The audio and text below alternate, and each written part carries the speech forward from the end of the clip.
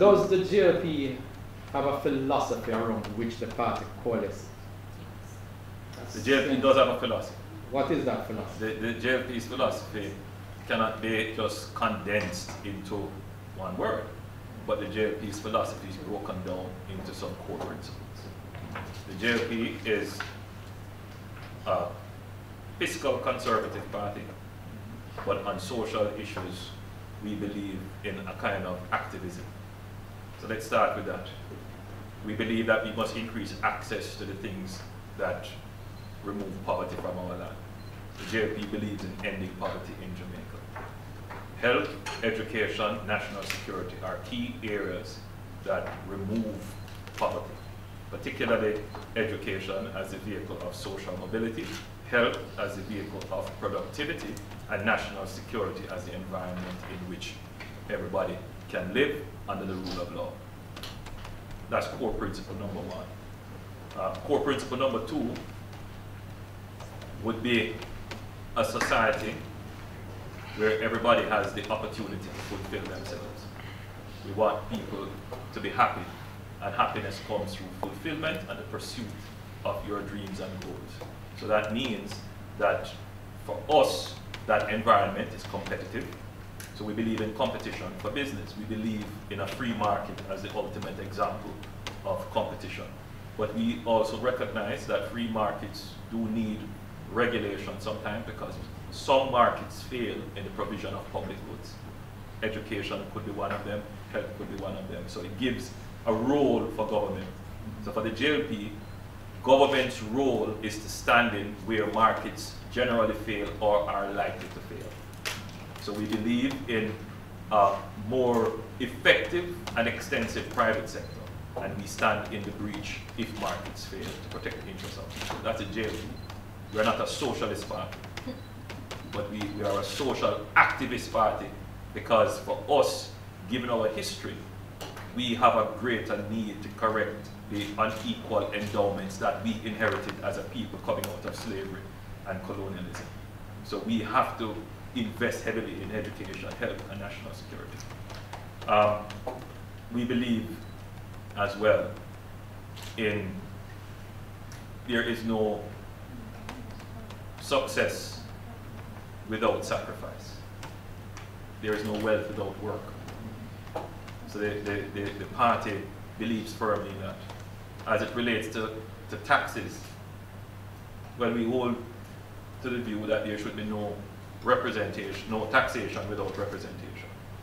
So government must be effective. If people are going to be called upon to pay taxes, then the government must be effective and efficient in the way that it uses the public's resources. So we maintain that. And stemming from that effectiveness, we also believe in efficiency. More taxes does not mean better government. All right? More taxes does not mean that the country will grow.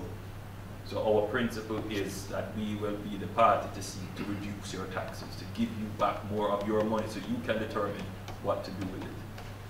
We believe in prosperity. We are not ashamed of it. We are not abashed by it. Profit is a good word for the Jamaica Labour Party. We believe people must make as much money as they can. Yes, the Jamaica Labour Party is a capitalist party, and we believe in the use of capital for the benefit of the entire population. So I want that to be reaffirmed. We believe that growth can only be accomplished by a strong social partnership between the private sector and labor. Indeed, the history of the Jamaica Labour Party is that we have been built on that. That is the Labour Party. We have been a union that has managed to bring on board capital. And once you can form a platform where labor and capital can work towards prosperity, then you are 90% there for success. And that is the Jamaica Labour Party. We believe that every Jamaican should be able to afford the important things in life that help them to fulfill, right? In a place where everybody calls home, every Jamaican should be able to afford a house, shelter. That's a fundamental belief of the Jamaica Labour Party.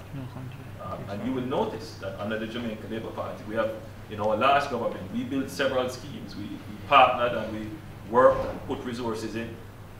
It would be a good exercise for some of your journalists, Vernon, to go and investigate how many schemes have been built under this government. We believe in the development of the infrastructure of the country. I think in this regard, you know, we don't claim any exceptionalism. We have contributed as much to the building of infrastructure, if not more, right? And we have some very visionary projects which are led by Mike, including Vernon Field. But we are also institution builders. So if you look at the work of the JLP versus the work of the PNP, the JLP has built, I would say, more than 70% of the institutions that make Jamaica what it is, including the institution of our independence that has created Brand Jamaica. It is the Jamaica Labour Party who took that bold decision to be independent. And we continue to hold that position, which informs our position that our court must be a local final appellate court. That is the philosophy of the Jamaica Labour Party. We don't believe that institutions last forever, and so institutions must be revised from time to time. And after 50 years of institutions, I think it is time that we review some of the institutions that we have. Some of them have reached their sunset. This is something that I have said over and over again. I put it in my budget presentations. It may have escaped you, but it's there written that you can go and look at it, that we believe now it's time for institutional review.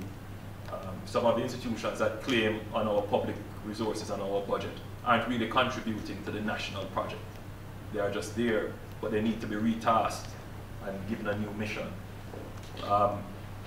The Jamaica Labour Party sees ourselves, sees Jamaica as a leader in the world, and not as how the PNP sees it. We believe that our strategic interests lie in the Northern Caribbean. If you look at a map of Jamaica, we are center of the Caribbean, the Northern Caribbean especially. And that is where our foreign policy is going to be. We don't believe that we should maintain foreign policy as it is inert. We believe that we must use our foreign policy to spur economic growth, to branch out and form new alliances.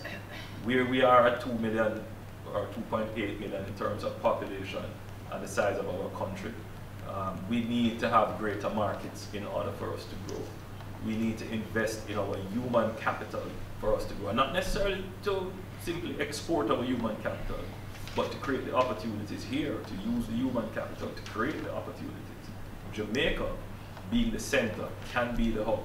We see it differently from being a logistics hub, but we see it as the center of innovation, the center of creativity, the center of where Spanish-speaking and English-speaking can meet. The center of trade, the center of commerce, the center of lifestyle and culture. That is the hub of which we speak. We're a practical party. When I addressed it at the youth forum, I said we are the party of what works. It may give the impression that we don't sit down and look at the philosophical underpinnings of what works, but we do. At the end of the day, we don't sell a philosophy, we sell a policy that is to be implemented. So if you ask about the philosophy of the Jamaica Labour Party, that's a brief synopsis of it. Thank you, leader.